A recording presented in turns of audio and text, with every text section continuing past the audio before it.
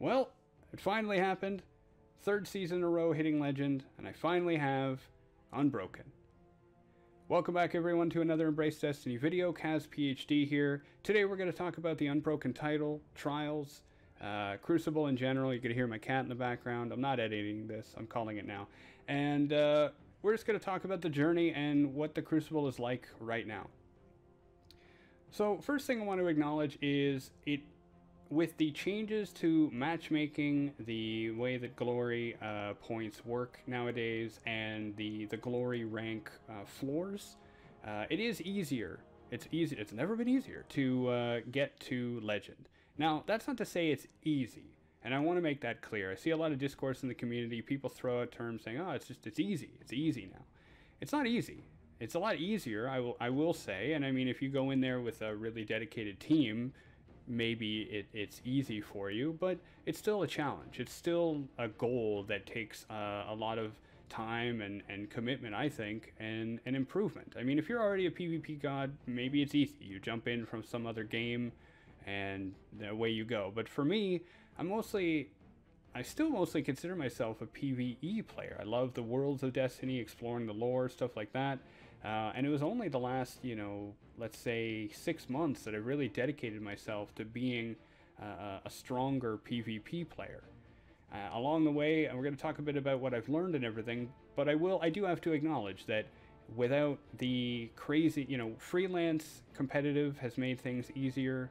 And the fact that once you get to a certain rank, you don't drop below it, that's really nice. It has been a lot less of a stressful journey, and I think that's another key thing to point out, is that it's easier, but in many ways that alleviates a lot of stress rather than devaluing the title, I think. So, let's talk a little bit about what I've learned as a player. I've definitely learned a lot of things. First off, sniping, how to snipe, how to counter snipe, how to avoid sniping. It's a very important part of the Crucible, and as someone who usually runs around punching everything as a Titan, it's a skill I've had to learn the hard way over a long time. But thanks to things like the Revoker quest and such, I've actually learned how to snipe, which has been pretty surprising, I gotta say, and really nice. It's nice to add to the experience and my skill set by being able to not only be able to snipe, but learn what the capabilities and the tendencies of snipers are. It helps me plan things out a bit more. Communication is another skill I've worked on, trying to learn the maps. Some of them I remember from Destiny 1, but I never had any callouts for them. It was just, left, right, and over here. Really trying to work on that and knowing the areas. I still wish I knew every part of every map. When you look on the top left of your radar, it tells you exactly where you are. I don't know. I don't know if anybody in the community uses that. I hear a lot of people with their own funny nicknames for things. For example, the loading bay out here, I don't know what it's properly called, but I always call it trucks, even though there's only one truck right here. What is it called? Oh, loading dock. Yeah, okay. So yeah, but whatever you use, try to make it consistent, make it valuable to your team.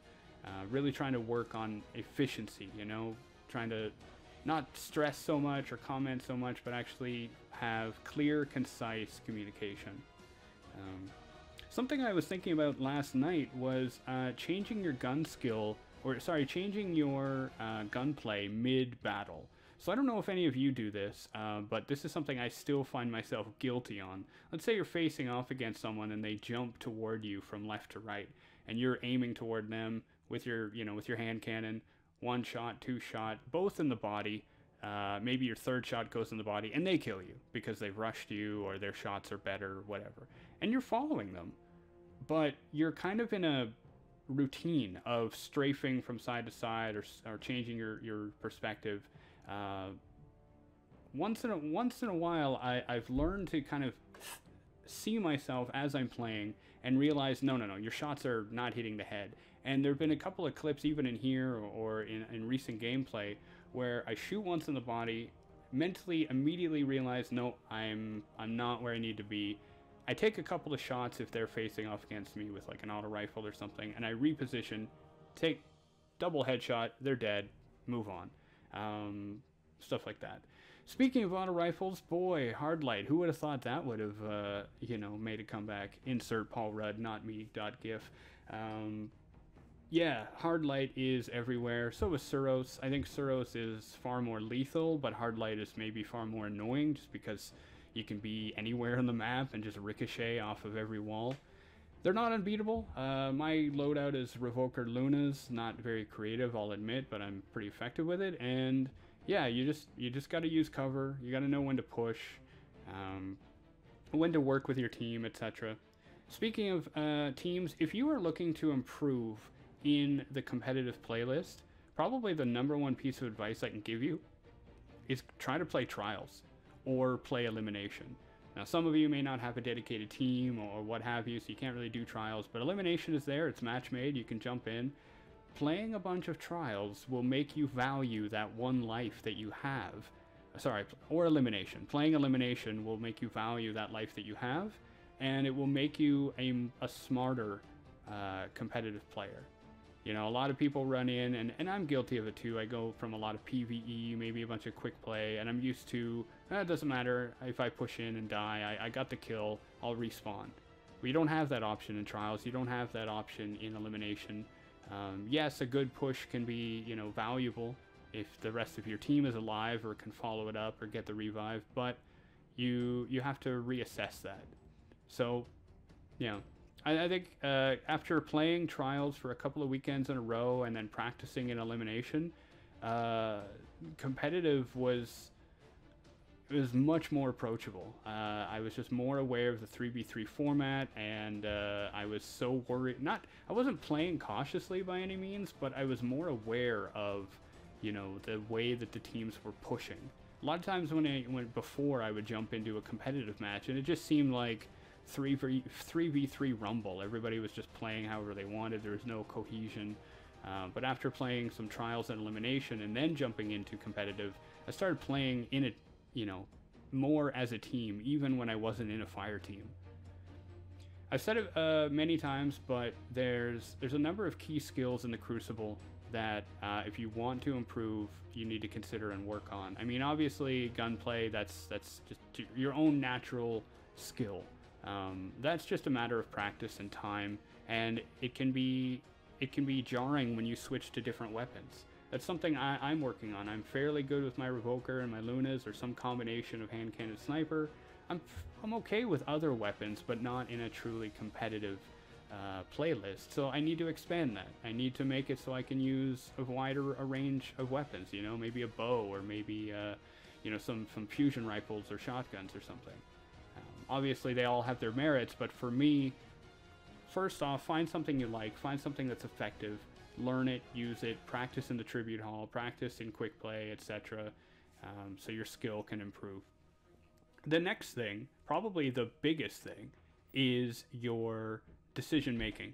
Decision making is extremely important, and probably more important than skill, because unless you're slaying, unless you're just, you know, your skill is so high you can make whatever decision you want and eliminate the other team, your game sense and your decision making will save you and win more matches than your gunplay, I think. So there's factors that contribute to that decision making. Game sense is one. True Vanguard made a video probably, I don't know, like 6 months ago, where he talked about game sense, and what you mean by that is, where's the enemy? What are they doing? What are they using? Did they pick up heavy? Where are your allies? Are they pushing? Are any of them down?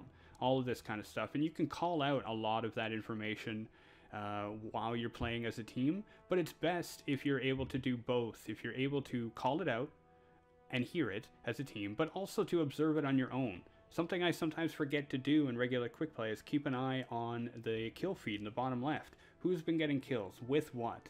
You know, somebody getting a kill with a gun, and now they have kill clip. They're going to melt me faster. Did somebody pick up heavy and I didn't realize it? What heavy did they pick up? Grenade? Okay, if it's probably going to be colony, or it's either going to be colony or they're going to come in close range, right? Oh, they picked up rockets? Well, either stay off the ground or avoid close range, because it's probably ward cliff, right? These kinds of this kind of sense will help you. It's a running backlog of information that goes into your brain that then feeds into decision making. Now, you're seeing me in this video. I'm making a lot of bad decisions, actually. I'm pushing lanes by myself. I still have a lot to learn.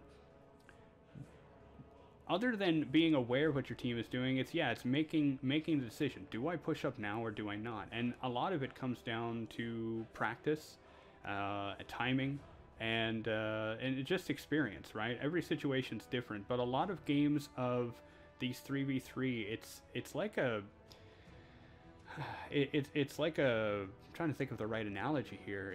It's like a dance. I mean, it's you there are proper steps. You push up, you see them hard scoping, you back off. Now you engage them from a different angle.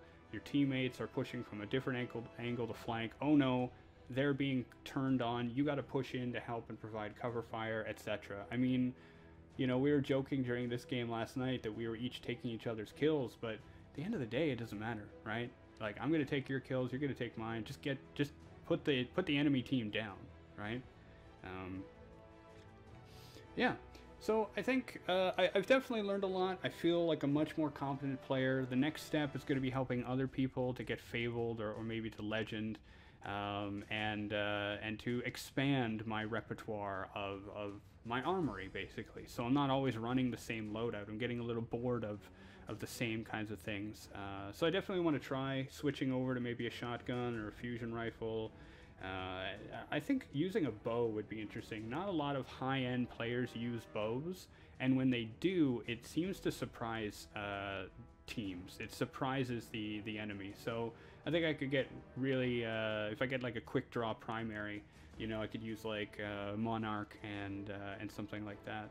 So other than that, I will say, I've said it before, I got a video earlier in the channel, a couple of videos back, where I talk about the incentives of PvP, and that is a problem right now. Other than previous pinnacle or ritual weapons, there's no real reason to play, or maybe this title, or Triumphs, there's no real reason to play quick play or stay in PvP, and I feel bad for those players who like PvP more than anything else, because other than maybe a map every season, we're not getting a lot. But I think there are a number of issues in Destiny right now in terms of the near and the long-term engagement, and I just hope, as always, that Bungie is continuing to keep that in mind and work on it.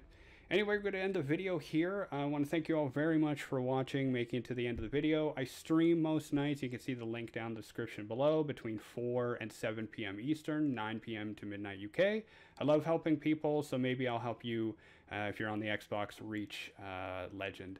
Thank you all very much. Have a good day. Bye now.